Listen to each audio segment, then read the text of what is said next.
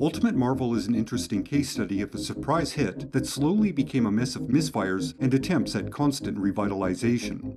Oddly, there is an emerging mythology surrounding this imprint. This mythology suggests Ultimate Marvel was the savior of Marvel Comics, and it changed how the industry approached superhero properties. This is a slightly grand misperception that overlooks factors that contradict that narrative. Certainly, Ultimate Marvel contributed to Marvel's stability, and it did have an influence on the industry, as any high-profile work will do. Yet there were other elements in play. The industry itself was in a state of ennui. Innovation from all angles was necessary to revitalize interest in the medium, and one can't deny Ultimate Marvel played a role in moving the industry forward. Its level of importance is the questionable factor.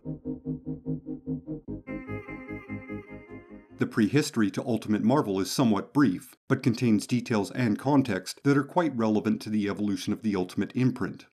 Due to poor sales and mismanagement, Marvel Comics was forced to file for bankruptcy protection in 1996. This allowed the company time to reorganize and take measures to secure its viability. To make a very long, convoluted story short, by 1998 Marvel was somewhat stable. But that status was tentative at best. In fact, for the next 2 years, Marvel lost its dominance over the comic book market. This was a position the company held for decades. For the sake of simplicity, Marvel Comics was owned by Marvel Entertainment, a company that also established Marvel Studios in 1996. Marvel Studios was established to assert more control over movie and television properties.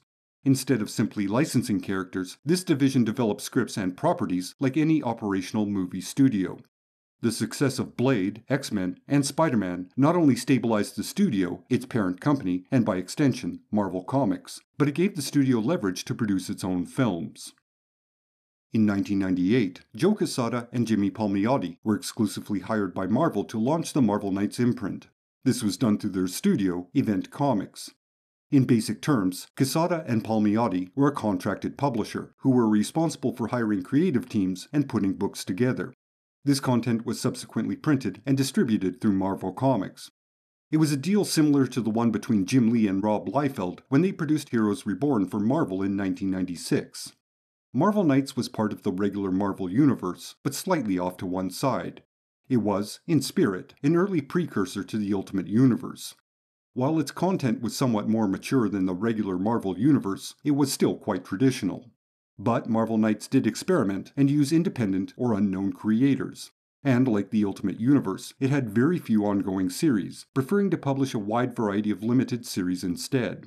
Notably, Marvel Knights launched Daredevil by Kevin Smith and Joe Quesada, The Punisher by Garth Ennis and Steve Dillon, and Marvel Knights Spider-Man by Mark Millar and Terry Dodson. In fact, Brian Michael Bendis and Alex Maleev's legendary run on Daredevil was a Marvel Knights title.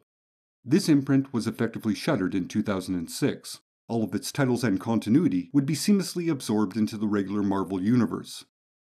At the beginning of 2000, Bill Jemas moved into a position at Marvel Entertainment that essentially made him the publisher of Marvel Comics. One of his first moves was to replace then editor-in-chief Bob Harras with Joe Quesada. From an outsider's perspective, this consolidated Jemas's power within Marvel Comics. By installing his own editor-in-chief, one with a proven track record and healthy industry relationships, he ensured he could make bold decisions and have someone likable on his side to enforce them. A few of these important decisions included putting an end to rampant overprinting. Jemas and Quesada limited print runs to what was ordered, rather than predicting what the demand for a title might be. They expanded the presence of trade paperbacks in the publishing schedule. Additionally, they courted non-traditional outlets, such as chain bookstores, to stock and display those items. They stopped submitting material to the utterly insignificant censorship board, the Comics Code Authority. And they worked with a variety of new and established talent that wouldn't have otherwise worked at Marvel. In summary, they streamlined the excess, while experimenting with content to see what would stick with the public. One such experiment was the Ultimate Universe. Originally, Bill Jemas suggested wiping all of Marvel's continuity and beginning the entire line from scratch, much like DC did in 1985 with Crisis on Infinite Earths. Allegedly, this approach was put forward by Gareb Shamus, the publisher of Wizard magazine. He suggested the age of the characters and their history was a barrier to new readers. The audience couldn't identify with a character in their 30s. What they needed were teen characters without any history. This would give a new audience an entry point to begin reading and collecting. Joe Quesada suggested another approach. Instead of restarting the Marvel Universe and potentially upsetting the current fanbase, they could create a new universe populated by modernized young characters. Jemas agreed, and the Ultimate Marvel Universe was put into production. The Ultimate Universe launched with Spider-Man in 2000. It was written by Brian Michael Bendis and illustrated by Mark Bagley. These were two creators that had languished in the industry for years. Of the two, Bagley had a significant amount of credits, having steadily worked since the late 80s, most notably on The New Warriors. Bendis wasn't exactly unknown, but he hadn't firmly established himself in the mainstream. Prior to Spider-Man, he had produced the graphic novels Chinks, Goldfish, and Torso, all of which were published by Image, although they began as projects for Caliber. Not to mention, Bendis was writing Sam and Twitch for Todd McFarlane. He was, allegedly, the heir apparent to take over writing duties on Spawn. Early in 2000, he launched Powers with Michael Avon Oeming, and his profile began to rise. So being asked to submit a proposal for a new Spider-Man series was a step up for this creator.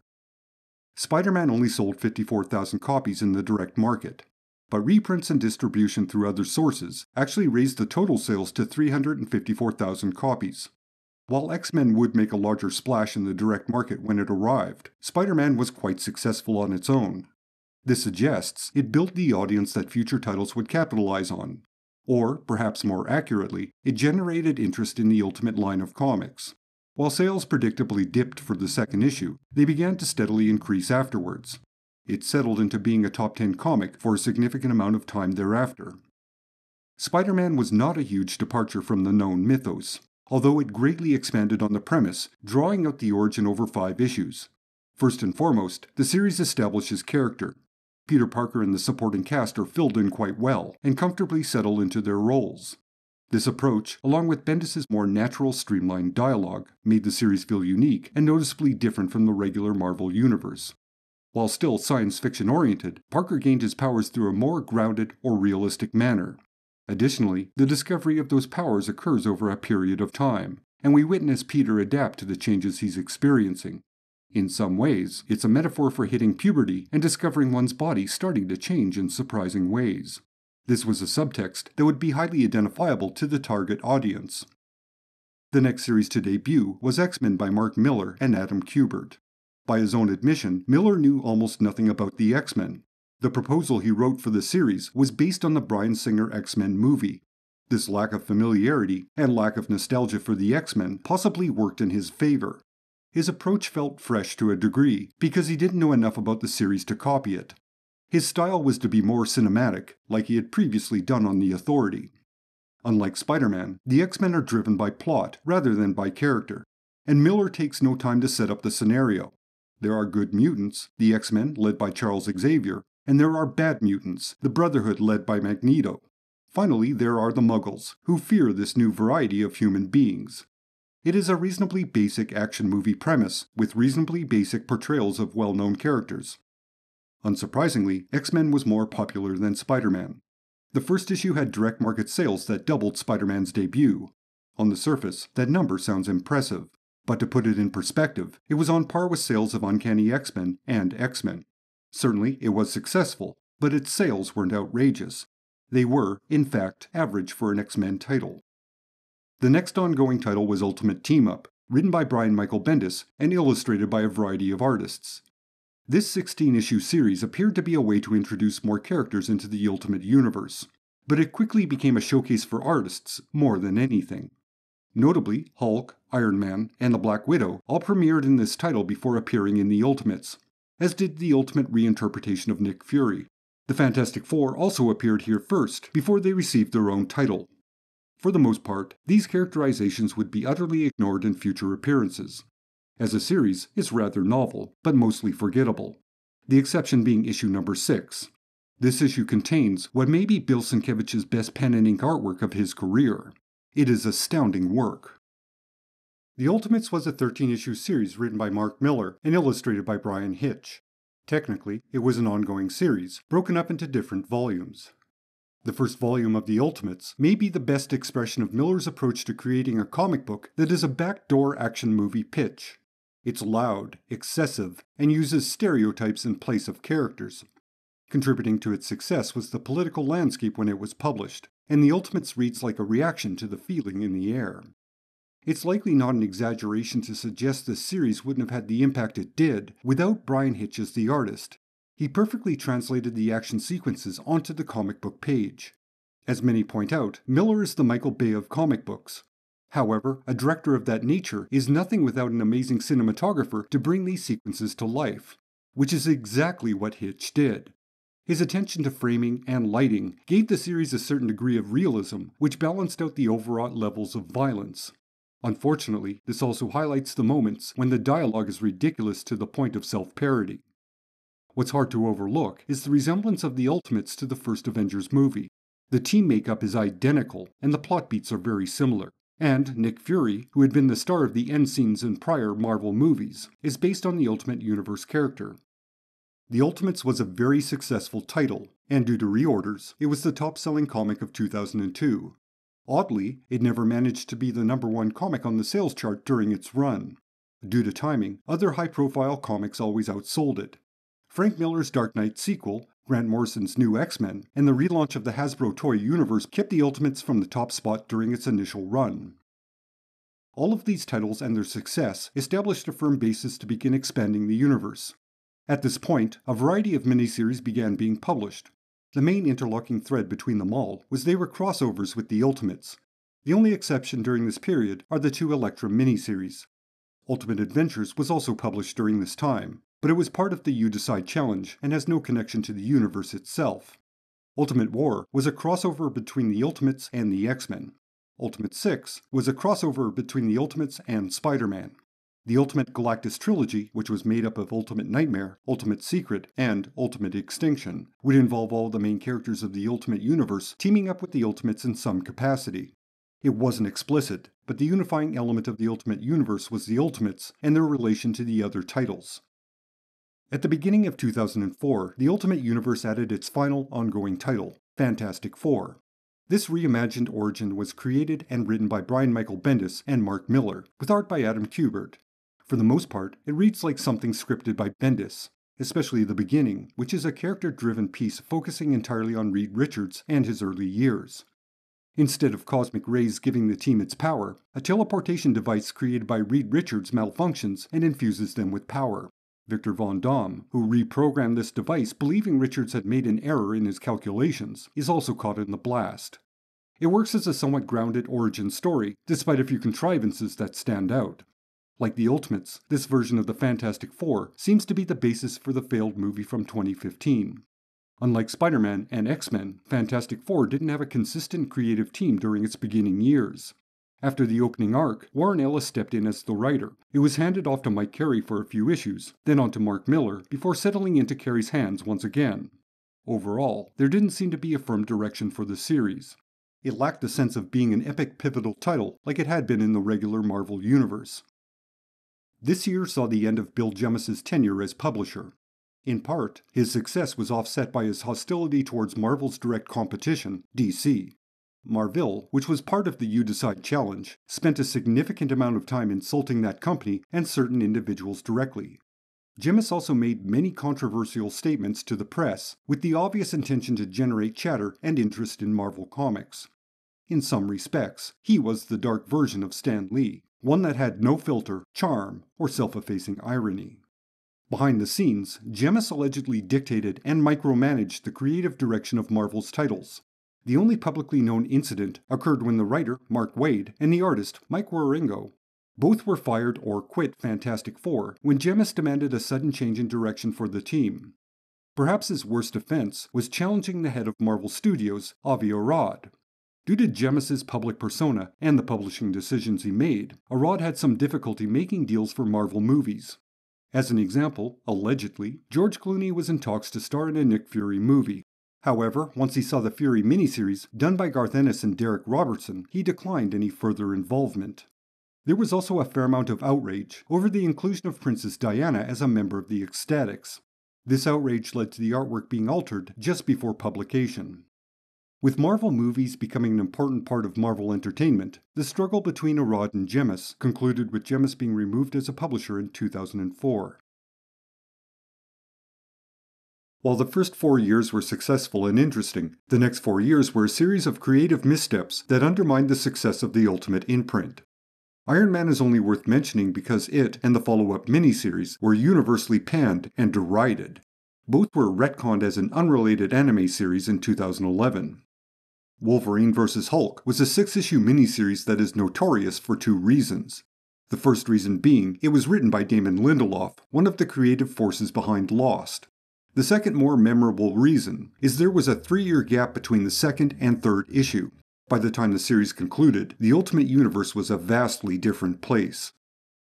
Ultimate Power is the first crossover between the Ultimate Universe and another universe, the one established in Supreme Power. It's 9 issues in length, with 3-issue blocks written by 3 different writers, Brian Michael Bendis, J. Michael Straczynski, and Jeff Loeb. The pictures were the copy-and-paste stylings of Greg Land. Reed Richards sends probes out into the multiverse looking for a cure to Ben Grimm's affliction. One probe causes mayhem in the Supreme Power universe. That team tracks the probe's origin and enters the Ultimate Universe to arrest Reed Richards. All of the major characters of the Ultimate Universe then enter the Supreme Power universe to retrieve Reed. It is ridiculous and a low effort by all those involved. While the worst is yet to come, this miniseries is definitely the harbinger of doom. To use a Marvel metaphor, this miniseries is the Herald of Galactus. It is the Silver Surfer arriving to let everyone know the end is near. Oddly, during 2007, there were no new titles. Over the next year, the Ultimate Universe holds its breath, as the final year of Ultimate Marvel is about to begin. The bulk of 2008 is a prelude to the forthcoming event, Ultimatum. Presumably, the success of events in the Marvel Universe inspired a need for a similar event in the Ultimate Universe. There were 2 miniseries that acted as a prelude to this event.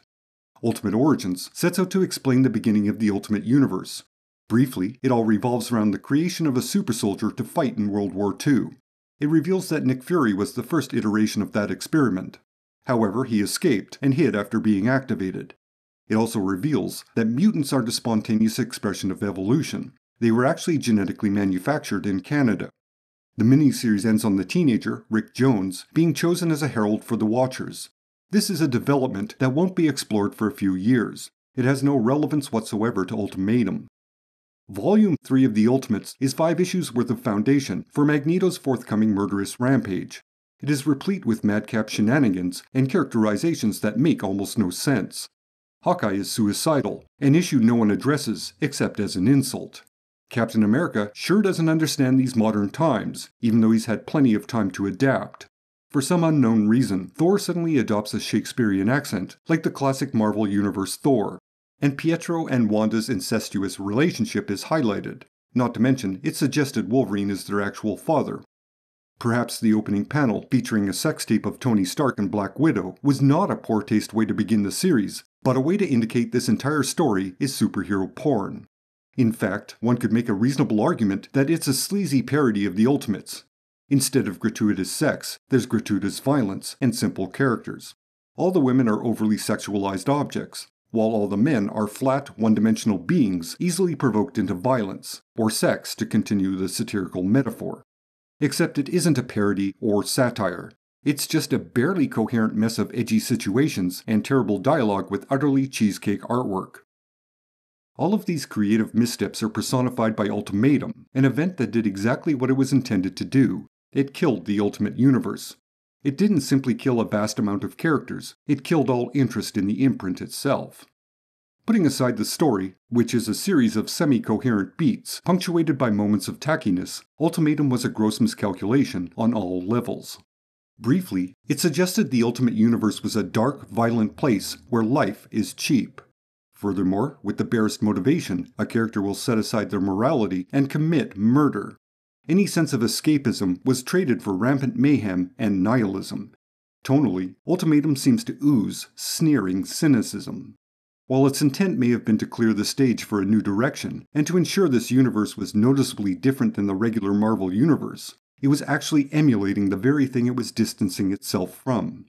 Marvel events such as House of M, Civil War, and Secret Invasion were proving to be rather successful, and Ultimatum seemed to be an attempt to do an ultimate version of these mainstream events, except taken to the extreme in order to create controversy and generate sales.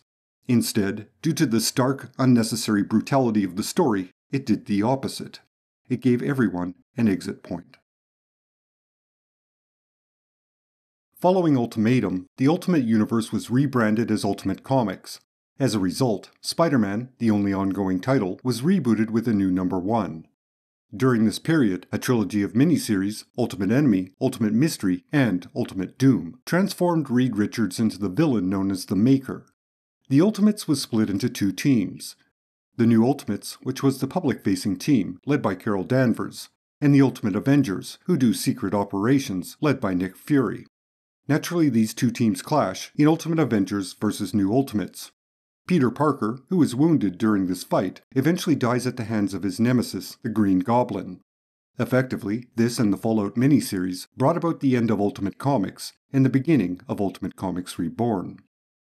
Fallout begins as a eulogy for Peter Parker, but then becomes an introduction to the new status of the Ultimate Universe. The X-Men and the Ultimates got new ongoing series, as did Spider-Man, with Miles Morales in the lead role. With the exception of a few miniseries, that was all the Ultimate imprint offered for the next few years. It was a quiet, understated reboot. The borrowed concepts from the Marvel Universe, Spider-Man, the X-Men, and the Avengers, were now radically different from their inspirations and had become their own unique interpretations. Then the main Marvel Universe began to intrude. The first intrusion was the well-meaning Spider-Man miniseries from 2012. Peter Parker finds himself in the Ultimate Universe, where he meets Miles Morales.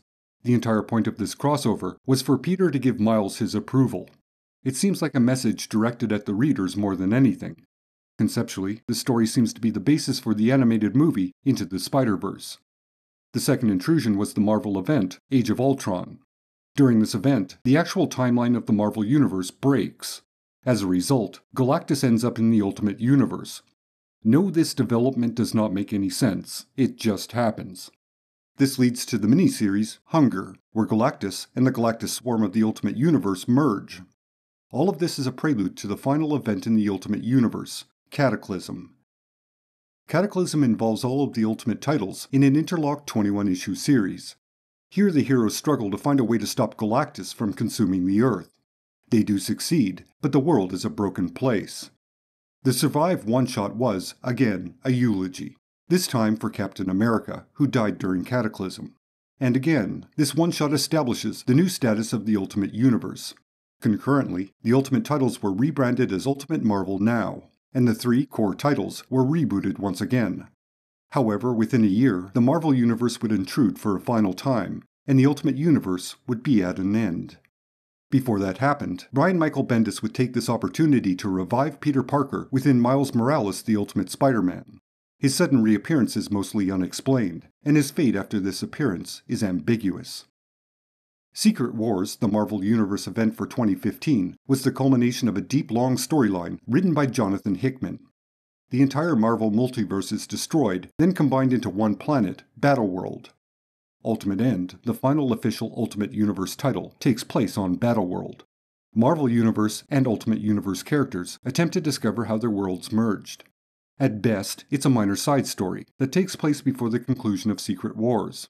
It lacks any sense of closure or finality, and it definitely goes out with a whimper, not a bang. Of all the various Ultimate Universe characters, only Miles Morales and the evil Reed Richards, now known as the Maker, would survive Secret Wars and endure to the present day. With that, the Ultimate Universe was officially shuttered. William Goldman, the author and screenwriter of Princess Bride and Marathon Man, famously wrote, "Nobody in Hollywood knows anything." This was in reference to producers or studios taking credit for the success of a movie.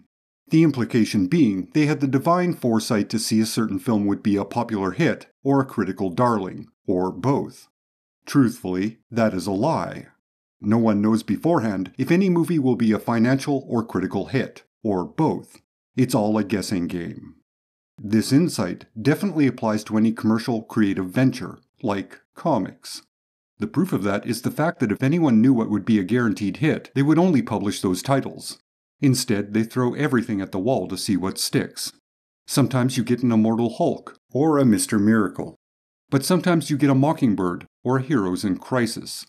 More often than not, you get something in between.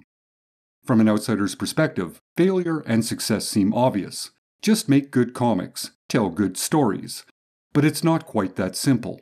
A lot of people have input into a project, especially at a corporate level like Marvel, and not one of these people can confidently state whether a specific title will be a success or not when it launches.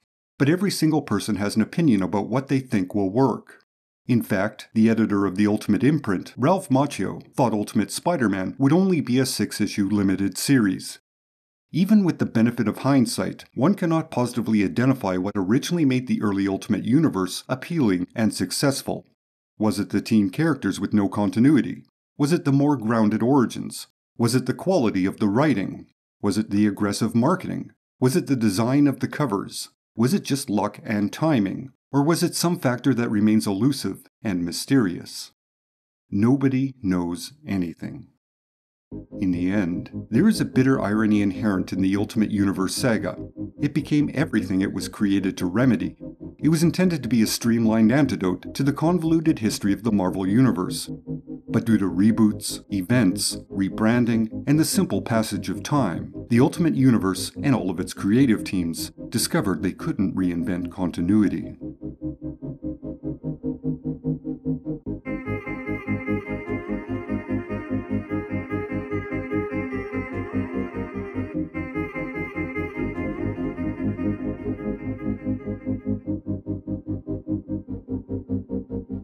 Until next time.